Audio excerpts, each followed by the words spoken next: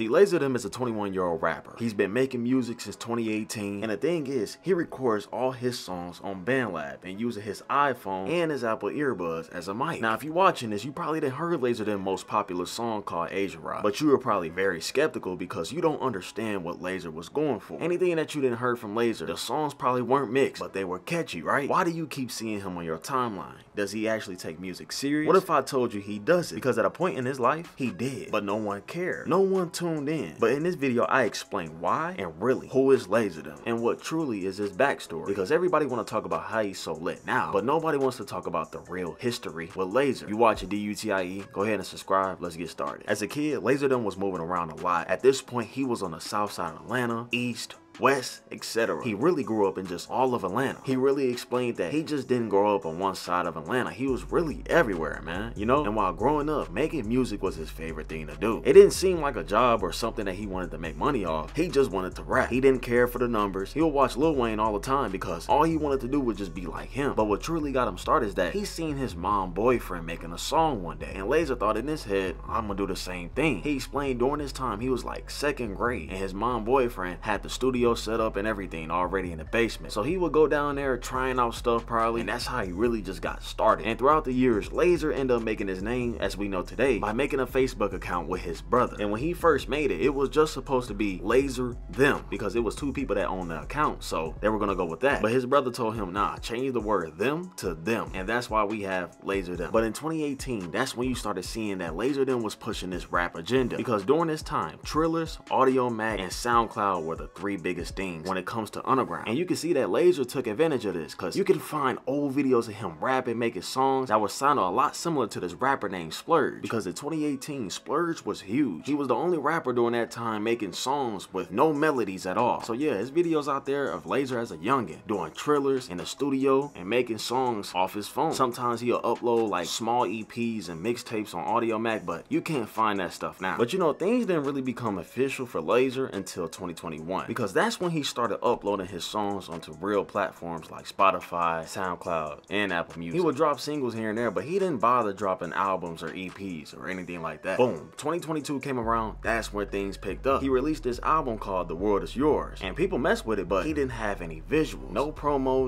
nothing really behind him. He was just rapping, you know, because that's all he wanted to do. And that's what started to mess up Lazer mental as he was making music in 2022 and early 2023, because he will upload these songs, but it wasn't as much attraction that he wanted. He said it himself that he was taking music so serious during this time, but nobody really wanted to tune in. He was uploading Trillers. He even dropped about 2 or 3 tapes in 2023, but nothing was there. Nobody really took him serious. Nobody really cared. That's what he explained. He had some people listening to him, but he wanted more. But in 2023, that's when Lazer changed the whole path for his career, because he took his own money and said, you know what, I'm gonna go get some visuals done. That's when you see his first music video come out, because it's facts, bro. Music videos can be the boost for your career. With anybody, you can't just upload music and that be it. Nah, we want to see personality. And in 2024, Lazer whole life changed, because bro had cut off his dreads and he started uploading daily when it came to Trillers. You would randomly see them on Twitter, IG. The underground for Twitter was hot during this time, like really hot. If the right person was supposed to find you on Twitter and you had a catchy or a meme song, you were going to get that spark that you needed, you know what I'm saying, to boost your career. That's what Netspin had. But Lazer himself didn't even know that he was going to be the next one, because he uploaded a Triller and people caught on real fast because nobody understood the music. The mixing was so rough, but he had a catchy flow and he was rapping on these dark plug type beats and people caught on. And it became to a point where it wasn't even promo. People were just retweeting and trying to like either make fun of it or saying that this sounded different. And nobody really called the music trash. They really just thought it was funny because we haven't even heard anything like this. So the fans and him posting himself on Twitter was really what blew up Lazer. And at this point, he only had a little bit of buzz at first. But in late January, you seen that Lazer was with BK the Ruler, Tana, and Duop King, and Lazer took advantage of this. He was dropping music videos back to back, and he caught the eyes of Blackboy Max, because Max himself seen a lot of potential in Lazer and decided to put him in a song wars that I was a part of, and there was tons of rappers in there. And during these song wars, you know, every man is for themselves. It's really just seeing who can make the best song. But the twist is they have to spin the wheel, and whatever type beat you get, you have to choose that beat and use it and try your best to make a good song out of it. And Lazer was the rapper to stand out the most because he he was not only funny, he had a lot of personality, but his songs were so catchy and so different than any other song that was played that the whole 5-star community loved him, man. And it's crazy because he made his best songs on this stream. When a Finito remix came out and Asian Rock came out, people just kept playing those songs over and over again. And to this day, those are his biggest songs right now. And like I said, it was tons of rappers in this event. So this whole thing was trending on TikTok. Lazer was the one to trend the most, but everybody knew about this event. Even people found out about me because I was a part of it too. So if somebody was to ask you, yo, how did Lazer blow up? Most people are going to say it was because of Max, because he's a genuine guy that added him during the Song Wars, and that really just helped his career. Lazer just got more consistent, bro. He was dropping almost every week, music videos back to back, and right after that, Max got him on a stream again to do a 20v1, and this only created more exposure for Lazer than when it came to personality, because people just started to love Lazer for him being himself, because you know he's from the hood, man. You know, everything he's saying in his songs is true, and people just love his music because they can relate with it. Crazy to say, but this boosted his whole career, man, for him just being him. Like, one of his lyrics that's really trendy on TikTok is that trap so old, gotta run out the house so the roof don't fall up on me. And if you look at the TikTok, the roof is really bent in, bro. He's not trolling. Another catchy lyric, he said, I don't got a bed, I got an air bed. And while on live saying this lyric, he said, hold on, y'all, let me actually put some air inside my air bed. I don't got no bed, I got an air bed. Hit at this top trying to leave his hair red. I don't got no bed, I got an air bed. Hit at this top trying to leave his hair red.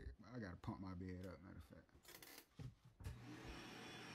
There's little things like that that just keeps him relevant, and people love that about him. He just being him. And this year has just been going up for him, man. He's getting those cosigns, he's getting those interviews, he's getting that engagement. And a smart thing that Lazer did for himself was drop his album called Enjoy recently and start performing. He was just with Osama Son, Netspin, and Molly Santana performing and stuff like that. He just doing what he gotta do. And even though Kai and Lil Yachty didn't like his song the most, they still reacted to it, and he still got exposure off of this. And he's currently on tour right now performing with 2 Solid Dirtball and just making a bigger name for himself. And what stood out the most about Lazer them is that he said himself that he used to take his old music a lot more serious, but with the new music that he makes, he doesn't take it serious, and people mess with that more. Because whole time he was trying so hard, but he didn't even know himself that all he needed to do was showcase his personality and make some visuals. That's it. Because the reason why Lazer is standing out more than anybody in underground right now is because he's not the mysterious type, and he is the most relatable underground rapper out right now. He doesn't have to put on all black and dye his hair and all, you know what I'm saying? He just doesn't have to do none of that. He just really himself. He's from the hood, man. This is what we needed. We needed someone that we can relate to without them having some aesthetic or being mysterious and not talking to their fans. Lazer goes live every day on his IG account just to talk to his fans, literally. He got a whole lingo for himself and his fans. They say it all the time, Lil Twans. Like, you know how long it's been since we've seen something like this? Because the music is already there for Lazer. We know he's good. We know he can switch up the flow, but we haven't even seen Lazer full potential yet. So this is just special, and that's why Lazer has the hype he has right now. But y'all let me know how y'all feel about Lazer. It's Dutie. I'm not censoring myself for no bitch. Don't forget to follow my Kick and my IG right now. But I love y'all so much. Y'all stay blessed. Peace.